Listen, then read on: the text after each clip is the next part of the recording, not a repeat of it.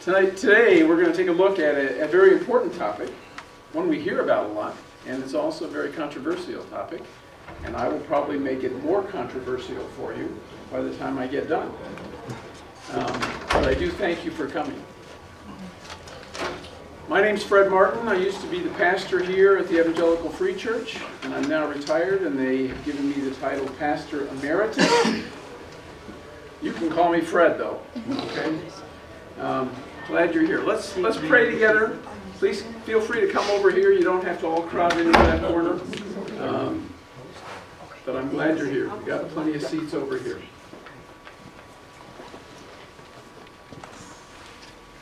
Let's pray. Lord, we thank you that we can come together and that we can think together as a community of believers.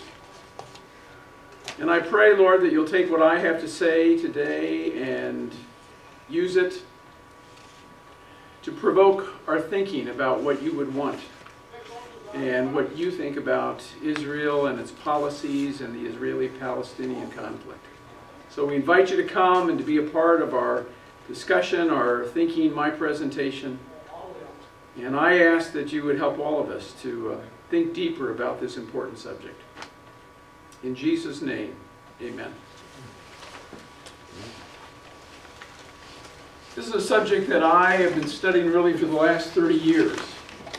And it started in 1985. I was over in Israel. I was taking a class on historical geography, and what I was really interested in was the history of Israel and the land there, because I love the scriptures and I wanted to learn more about the background that we have when we understand the Bible.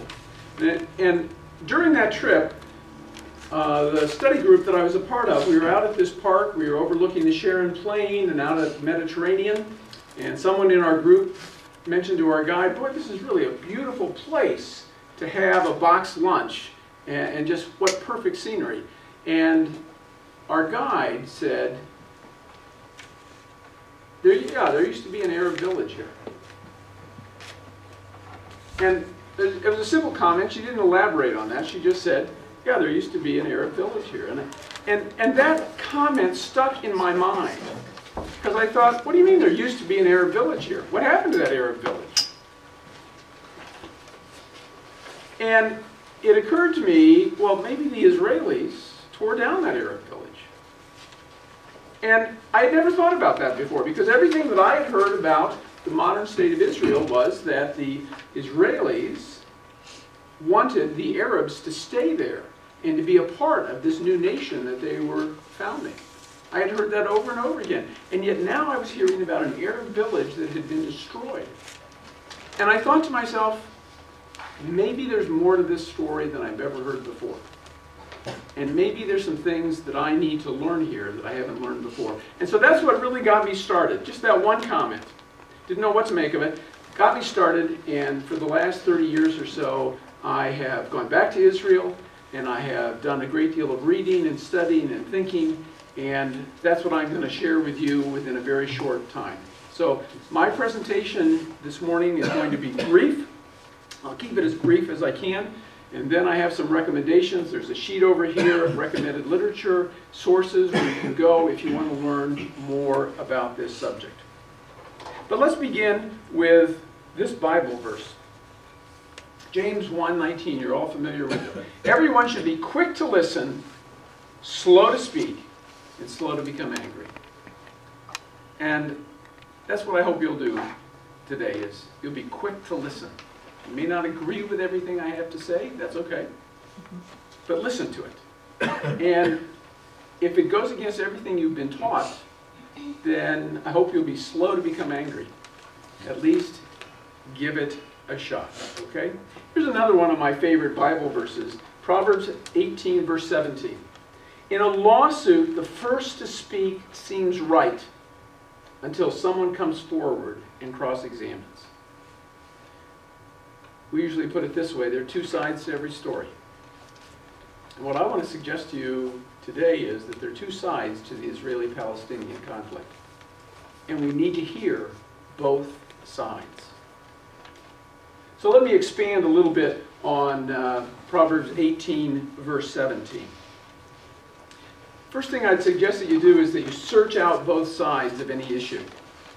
And that certainly applies with Israel and Palestine. There are two sides. There's what's called the Israeli narrative, and there is also what is called the Palestinian narrative. And I would encourage you, listen to both.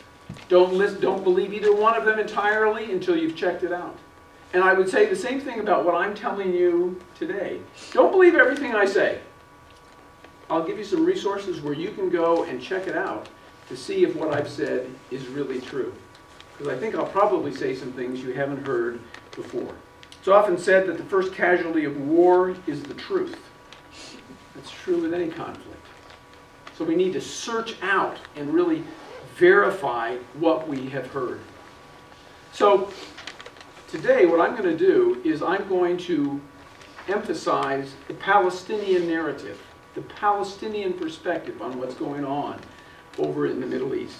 And let me tell you why I do that. It's because I'm almost sure that you have heard the Israeli narrative, because that's what we hear here in the United States. That's so often what we hear from other Christians. We hear the Israeli side. That's not the way it's identified. People don't say, well, I want to present you the Israeli perspective. Instead, what we hear is, here's what's happening in Israel. And we hear that over and over again.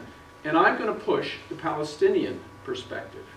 I think of it as a teeter-totter. If you're going to get a teeter-totter balanced, you need to have equal pressure on both sides. The Israeli narrative has been presented so strongly in the United States that the teeter-totter is tilted this way. And for me to try to bring it back into balance, I need to push really hard on the Palestinian side. So that's what I'm going to do. I want you to know that. This is not a balanced perspective, because I really am convinced most of us here in the United States, particularly in evangelical churches, have heard the Israeli narrative to such an extent that we think it's the only story. Here's the second thing. Be on guard against polarization.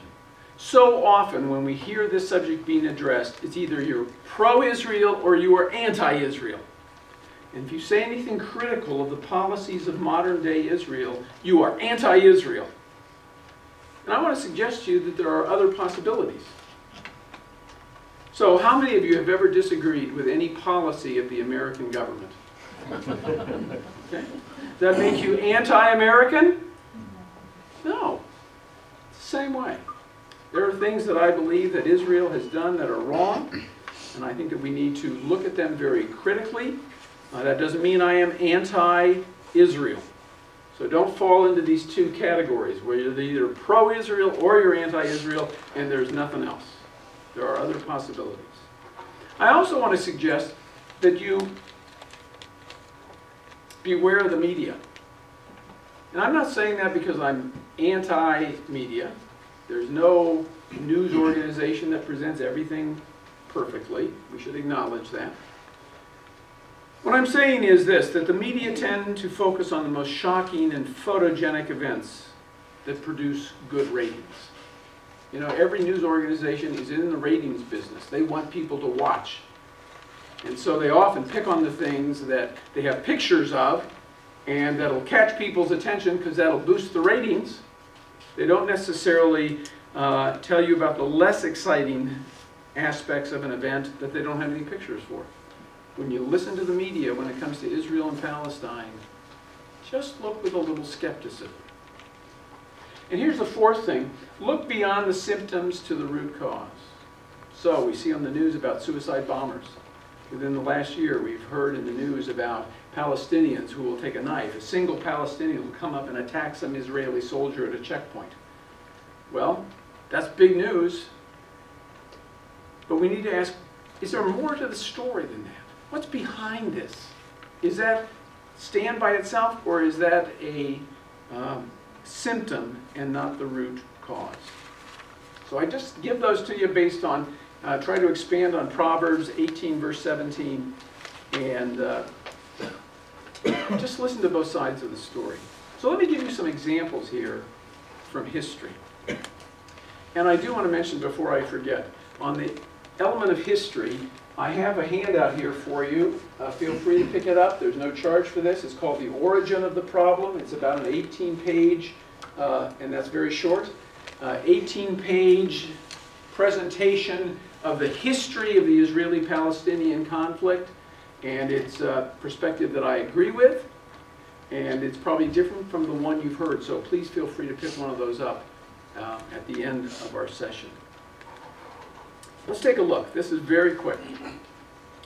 Here was the UN partition plan in 1947. The UN voted on saying there's only one way we can solve this huge problem that we have over here in the land, and that is to partition the land between the Jews and the Arabs. And so this was the map that the UN came up with.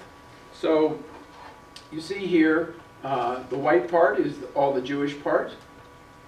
What a strange way to make a map and try to divide two countries. Here's the Arab part, and Jerusalem is going to be an international zone that was not under the control of the Jews or the Arabs. That was the plan. And so often, according to the Israeli narrative, we hear something like this.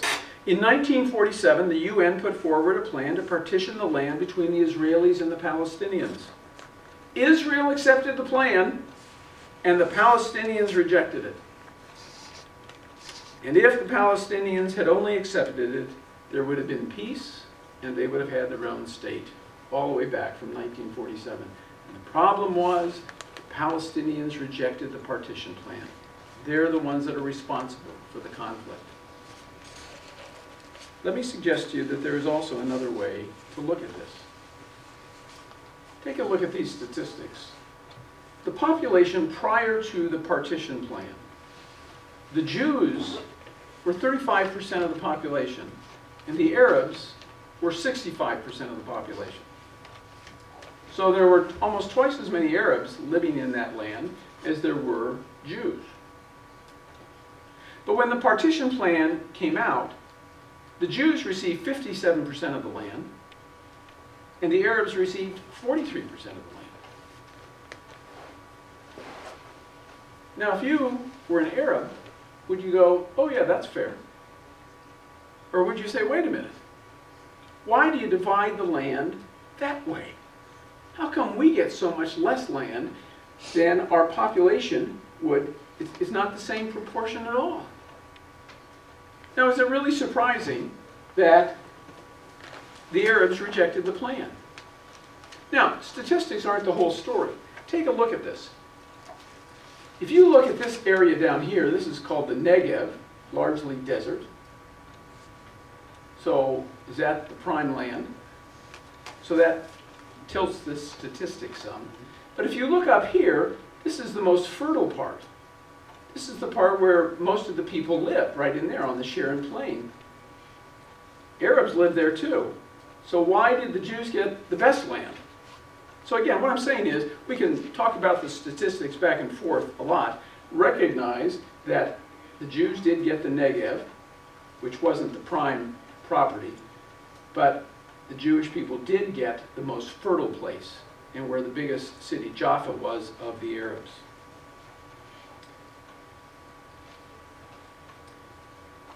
But it's worth thinking about. The percentages didn't match the proportion of the population. And I saw that one question. Let me go through this whole thing, and then we'll have a time for questions. I think you answered it. Okay. It depends on what kind of land it is, really. Yeah, yeah. Statistics don't tell the whole story, but they certainly are eye-catching and make you think, maybe something wasn't quite right here. Let's take a look at the story that we often hear about the war in 1948. Here's the nationality, the Israelis. There were 650,000 Zionists or Jews living in the land, 650,000. The Palestinians in that same land, there were 1,200,000, and the Arabs in the surrounding nations, 30 million. So the Israelis were a very small minority compared even to the Palestinians in the land, and particularly if you bring in all the Arabs. And so we're told, this is the Israeli narrative, look, here were these Israelis, and they were attacked by 5 armies. So on May 15th, 1948, when Israel was declared as a nation, immediately they were outnumbered terribly, and immediately 5 Arab armies attacked the Jews. But that's not quite the whole story either. If you look at the numbers, in the middle of May in 1948, there were 35,000 Jewish soldiers. The 5 Arab armies only had 28,000 in their numbers. The war went on. In June of 1948, there was a ceasefire, but then the war started again in the middle of July. And when that took place, there were 65,000 Jewish soldiers, and the Arab armies numbered 40,000. So we hear about how these 5 Arab armies came and they outnumbered all of the Israelis. But if you look at the figures, the Israeli army, the one army, against the 5 Arab armies, the Israelis had more soldiers. Here's a statement that comes from Shlomo Ben Ami, who has written a book on the history of the Arab-Israeli conflict. He is an Israeli. He was also the foreign minister for the Israeli government. So here's a man who was part of the Israeli government, and here's what he has to say about the 1948 war. He says, the invasion by the Arab armies did not necessarily mean that the Jews now faced superior Arab forces. The invading Arab armies were ill prepared for battle and poorly equipped. They suffered from a total lack of coordination and very low motivation. So it wasn't just that they were outnumbered, it's that they were disorganized. So this perspective that, look, Israel was this little David fighting Goliath, that's really not the picture. And even the Israeli foreign minister acknowledges that. Let's go on in history just a little bit. And think about the 1967 war, which is also known as the Six-Day War. I'll refer to it as the 1967 war. Again, here's the picture of not the partition, but this is how much land Israel ended up with after the 1948 war. So if you look at that, you can see that they have a lot more land than the UN partition gave to them. They ended up with a lot more. And this is the map that kind of gives the contours of what we're still living with today. So let me just point this out. Here's the land of Israel. This was the West Bank. So when I refer to the West Bank, we're talking about, here's the Jordan River here, and the West Bank is simply the part of the land that was west of the Jordan River, and it was occupied by Arabs, and in 1948 this became a part of the nation of Jordan over here. No longer part of Jordan. We'll come to that later on. And then here's the Gaza Strip down here. So when you hear this in the media, if you're not familiar with exactly what they're talking about, those are the key terms: the West Bank and the Gaza Strip. And the West Bank is sometimes referred to by the Israelis as Judea and Samaria, using their Old Testament names. It's the same territory, okay? In 1967, in the war, there was another war there, the Six-Day War. And in that time, Israel was able to take over and control the West Bank, and they also took over the Gaza Strip. So today, even though these distinctions between these areas is still acknowledged, all of this is under the control of the Israelis. And the explanation is that in 1967, the Israelis knew that Egypt and Syria and Jordan were going to attack. And so they had a preemptive strike against the Egyptians and primarily the Egyptians, but also the Syrians and the Jordanians. So, yes,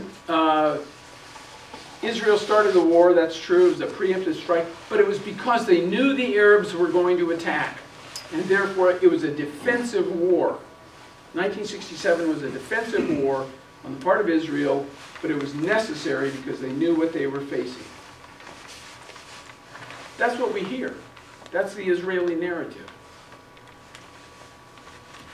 But let me show you what Yitzhak Rabin, who was the chief of staff of the Israeli Defense Force in 1967, here's what he said later on. I do not believe that Nasser, President Nasser of Egypt, wanted war. The 2 divisions that he sent into Sinai on May 14 would not have been enough to unleash an offensive against Israel. He knew it, and we knew it. So here's the Israeli chief of staff of the Israeli Defense Force saying, look, we knew that, yeah, he had moved in these troops into the Sinai, but we knew he really wasn't going to start a war because he didn't have enough power. What an admission. And here's what Menachem Begin said. He said, in June 1967, we again had a choice. The Egyptian army concentrations in the Sinai approaches do not prove that Nasser was really about to attack us. We must be honest with ourselves. We decided to attack him. It's a startling admission.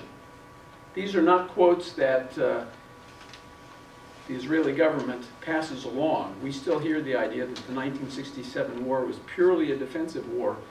And here are Yitzhak Rabin and Menachem Begin, who later on became prime ministers of Israel, both acknowledging that's really not the whole story.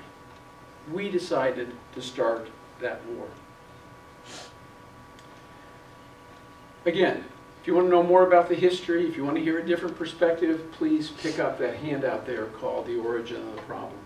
Let's just talk a little bit now about what is going on in Israel and the West Bank today.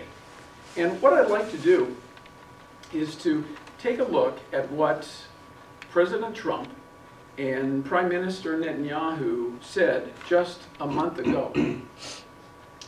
So, February 15th, 2017, just a little over a month ago, in that press conference when Prime Minister Netanyahu came over here, he said there are 2 conditions for peace. And the first one is this, that the Palestinians must recognize the Jewish state. And later on in the press conference, President Trump said they have to recognize Israel. So the first requirement is you have got to recognize us. And that seems to make so much sense, doesn't it? But there are 2 problems with those statements. And here's the first problem. The Palestine Liberation Organization recognized Israel's right to exist on September 10th, 1993.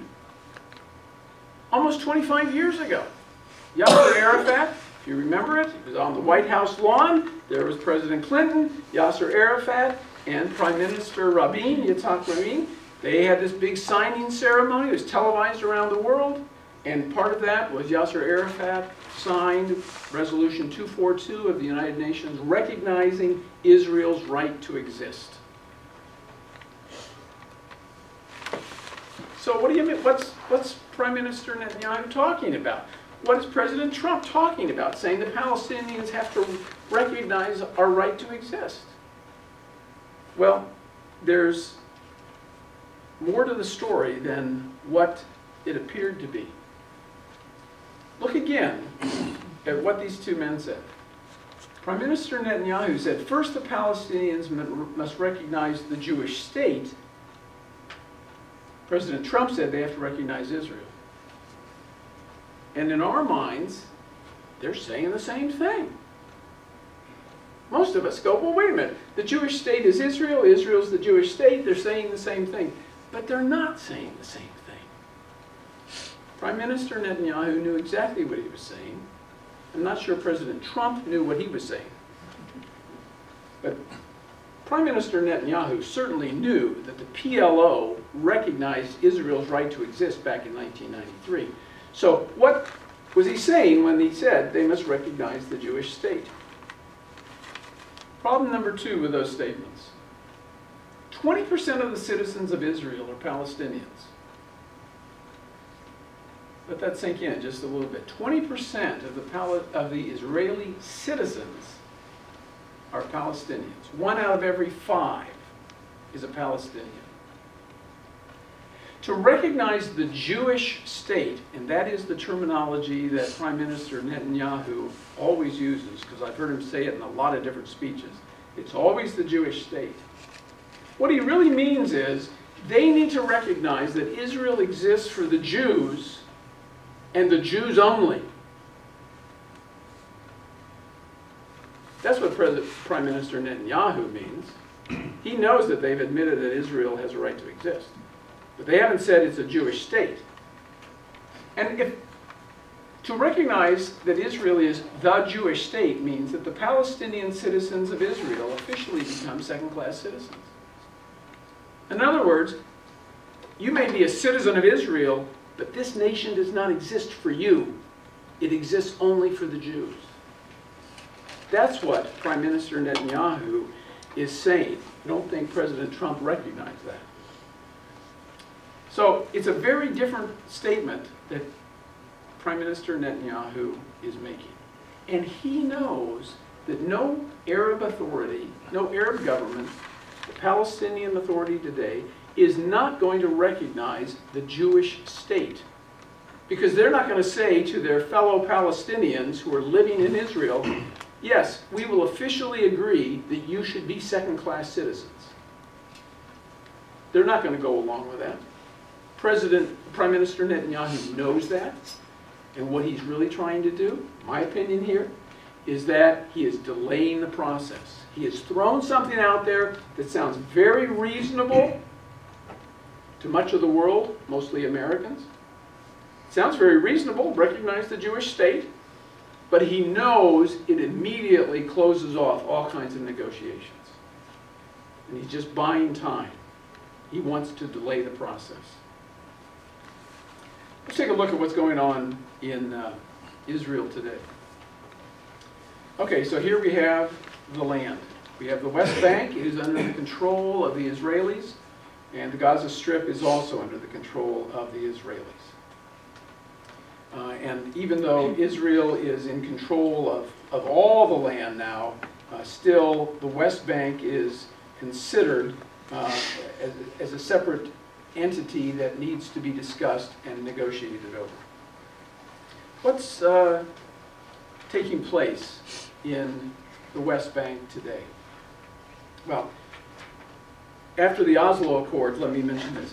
After the Oslo Accords were signed in 1993, I won't go into all the, there were 3 different areas that were broken up in the West Bank, Area A, Area B, and Area C. Area A was to be under the control of the Palestinians, and the Israelis exercised some control over the other parts. So this is what is left today of, if you were to go over there today, this is the part that the Palestinian Authority has some control over. The Israelis will send their soldiers in there to those territories anytime they want to. And so you can see it's getting smaller and smaller as time goes on. There's less and less land that is under the control of the Palestinians. And what's taking place even in those areas? 5 things. There are checkpoints. So you can see, if you go back here, you can see that this is all divided up, all these little divisions. Some people have described it as it's a Swiss cheese because it's got so many holes in it. And if a Palestinian wants to travel from one area to another area, they have to go through checkpoints. Sometimes those checkpoints are shut down. And they don't have any idea how long it'll be before the checkpoint opens again, so they can go just a few miles away. And they'll spend hours there, waiting for the checkpoint to open up. What about water? The Israelis who have settlements, I'll come to the settlements later, they have far more water. The World Health Organization recommends 100 liters of water per person per day. In the occupied territories, Palestinians receive only 60 liters per person per day. There's also the separation barrier. This is a huge wall. It's not all wall, part of it's a fence. but it goes along the entire 1967 border. And you've heard President Trump say, look, the Israelis built a wall, I'm going to build a wall in Mexico. Well, it's this separation barrier that's over 400 miles long. The International Court of Justice issued an advisory opinion in 2004 declaring that the barrier violated international law. So it has not been received by the international community. Part of the problem is that the Palestinians will live on one side of the wall, but their farmland will be on another side of the wall. And the checkpoints to get through are only open a few times during a week or during a month, and it's unpredictable when they're going to be open. So it's another sign of problems for the Palestinians and their life. There's also the practice of administrative detention. Administrative detention means that the Israeli military can come in, can take it's usually the men, will take somebody and say, we think that you might be a danger to our security and we're going to put you in prison. They won't charge them with anything. There won't be any trial. There will be no indication of how long that man will have to be in prison, and he's just stuck there. So, for example, after the kidnapping and murder of 3 Israeli teenagers in 2014, brutal murder of 3 Israeli teenagers, the Israeli Defense Force took 950 Palestinians and put them in prison under administrative detention. They weren't charged with anything. They were just put in prison. No trial. Another thing that takes place is home demolition. The Israelis come in and will demolish Israeli homes. Palestinian homes. So, for example, when they found out who was responsible for those 3 Israeli teenagers and their murders, they came and they destroyed the houses of the families of the people who had committed those murders. So if your son or your cousin does something terribly wrong, they come and they blow your house up.